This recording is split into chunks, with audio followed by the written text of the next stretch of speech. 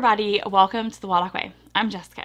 Today's video is going to be all about our holiday traditions. Now, I don't know about you guys, but for us, we never sat out to be like, these are going to be our holiday traditions. This is what we're going to do every year. It's just things that just kind of happened. I was even talking to my mom about it, and there's something that I did that was part of my childhood that we started doing when Emily was born, and it was never even at that point that I realized it was a tradition. It was just something I enjoyed that I wanted to share with my daughter. And so I think it's kind of funny looking back now, like when I started trying to write out the things that we have that are traditions, that you don't even realize that you're making traditions when you're making them. It's just memories, it's just fun times. Then eventually they become something you do every year, and one day you're gonna realize that they're traditions. And that's kind of where I'm at right now. It's like, okay, these are the things we've done year after year. They've become staples in our holiday season and our family. And I just wanted to share them with you guys. Maybe you're looking to add something to yours, or maybe it's just a way for me to remember what our traditions are, because I can look back on this in years. But either way, I'm going to share with you guys today.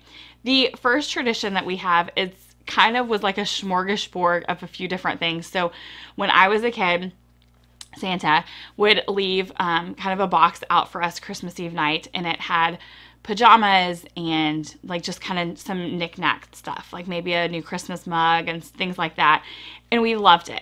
But as I became a mother and we started doing it, while I loved the idea of having her in great pajamas for Christmas, I hated the idea that she was only wearing these new pajamas for one day. So I tried to kind of find a way to make it still that same thing, but a little bit different. And that's when I found my girl from Abby's pajama boxes, is what she calls them. And I will link to her video over here. And she gives her kids a box kind of at the beginning of the Christmas season that has all of this stuff in it. And so that is something that we have been doing for the past 4 or 5 years now, 3 to 4 years. It's been a while.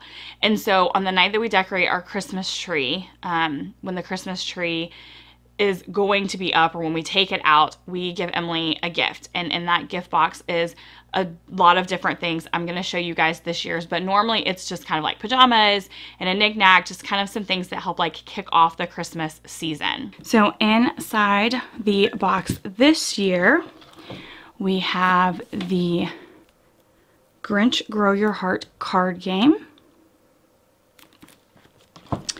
the book Top Elf, a Christmas tree poppet.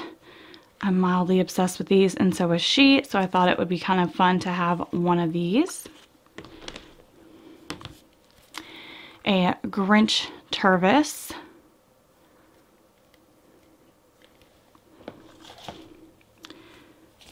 I'm also mildly obsessed with buffalo plaid, so she got some buffalo plaid pajamas and matching socks. And then a countdown to Christmas. This is from Usborne. It's 24 activities, one for each day of Advent. So they're kind of like craftivities, but I thought it would be fun things that she could do herself. Okay, so that is our pajama box. That's our, what we call our Christmas tree gift. It's kind of like the first gift that we give. Then the other things that we do include, at the beginning of the season, we each pick some sort of charitable act or donation or something that we want to do. We call it our giving back before we get. That's just kind of what it became. And we've done it since Emily was a baby. Like before she could even pick what she wanted to do, we were still doing it.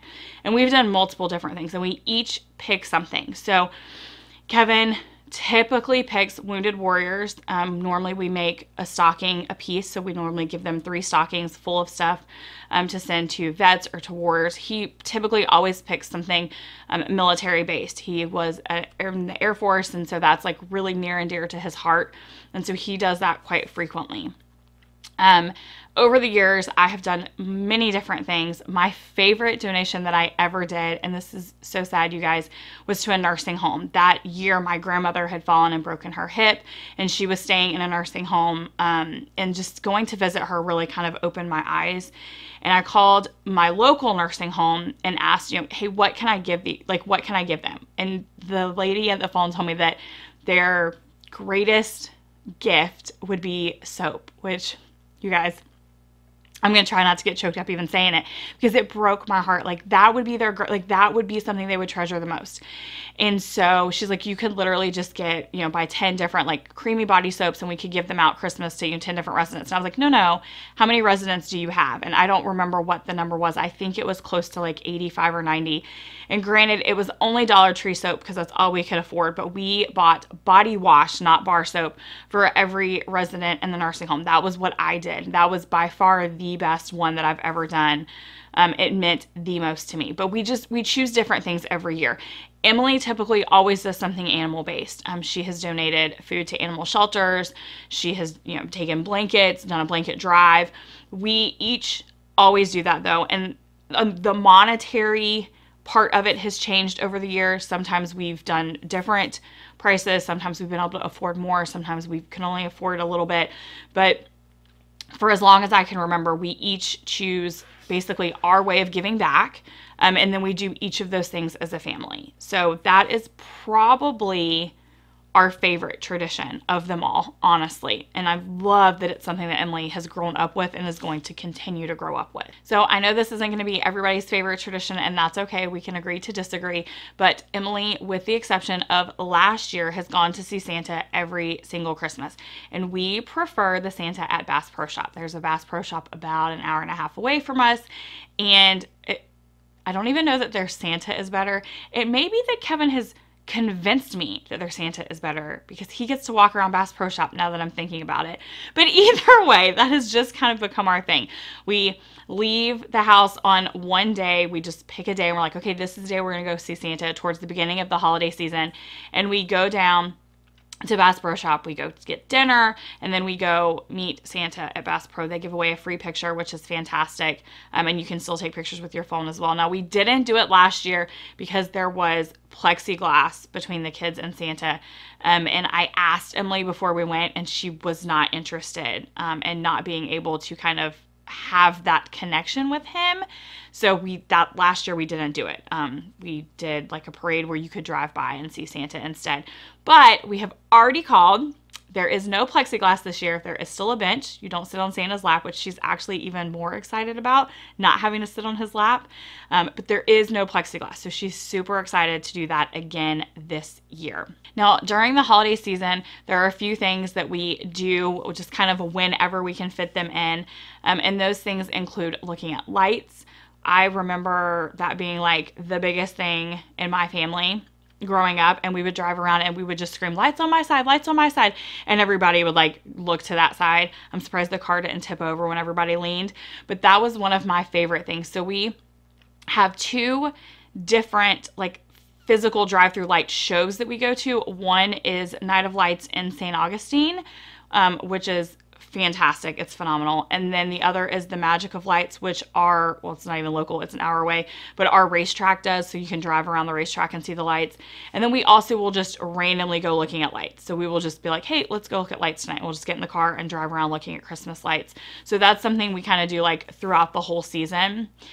We also make it a point to do a nativity scene at some time during the Christmas season. It depends on kind of how all of the Christmas festivities with our families work out. Last year we did a drive-through nativity that was phenomenal. And we're kind of debating on whether we want to go back to the one we were doing before that's a walkthrough, or if we want to do the drive-through again. I'm not sure, but the drive-through one last year, considering all the things that were going on, they knocked it out of the park. It was the coolest. But that is something that we do every year, some form or fashion of a nativity scene. And that's something that we will continue to do. We also really, really love to bake together. So Emily's favorite is what she calls Kisses cookies, which is just peanut butter cookies with kisses in the center. It kind of tastes like a Reese peanut butter cup. But those are her favorite because even when she was like a baby, at the very least, she could unwrap the kisses. So even when she had really no business being in the kitchen and she was probably only, I don't know, 18 months old maybe, she could still unwrap the kisses to be part of our Christmas baking. And it's normally something that either me and her do, or a lot of times we'll have my mom over and we all do it together. And it's just really, really fun. We bake a large number of cookies, like dozens and dozens of cookies. I don't even know why anymore. We've just done it forever. Sometimes we'll end up with cookies that I don't even know what we're going to do with because we have so many that are coming out of our ears. But we love to bake. So we just spend like a whole day doing nothing but Christmas cookie baking. And we give them to friends and families and our postman and, you know, our UPS driver and like anybody we run into over the next week after we've baked cookies. It's just something we love doing, so we always make a point to do it. And then the most recent thing that has kind of been added to our traditions, I guess, is something that this is, I think, only our 3rd year doing it, but we've really come to love it, is during the holiday season, when Emily was little bitty, we would do a movie night like once a week. I mean, we watch Christmas movies nonstop in our house, so don't think we're only watching them once a week, but we would have like an intentional movie night. Like I remember when she was like 3, we had my dad and stepmom over and we watched Elf, and we all wore Elf, you know, hats, and we ate spaghetti for dinner, just to make it fun, right? Because it was a blast to do it. And so we did that once a week for as long as I can remember. And now for the past 2 years, the movies that I found that we loved the most, the ones that we kept returning to over and over and over, the ones that we were like, okay, these are the ones that are going to be our Friday night movie nights or our weekly movie nights, happen to all have some sort of picture book with them. So it has become a book and movie night now over the past 2 years. And I shared more about that in our holiday homeschool plans if you want to check that out here. But basically, those are the Polar Express, How the Grinch Stole Christmas, Home Alone 1 and 2, Elf, and A Christmas Carol. So that has kind of become our Friday night thing, is that we, after dinner, read the picture book together as a family. We just kind of snuggle up on the couch under a blanket and we take turns reading, or maybe we'll read different character parts, or it just depends on what mood we're in, but we just enjoy reading this picture book together. And then we watch our favorite version of the movie or multiple versions of the movie depending on the mood we're in. Like normally when we do the Grinch, we do the animated and the live action. Elf, obviously we just watch Elf. Home Alone, we watch Home Alone 1 and 2. The Christmas Carol, typically we watch the Disney Christmas Carol because that's the one Emily likes the most.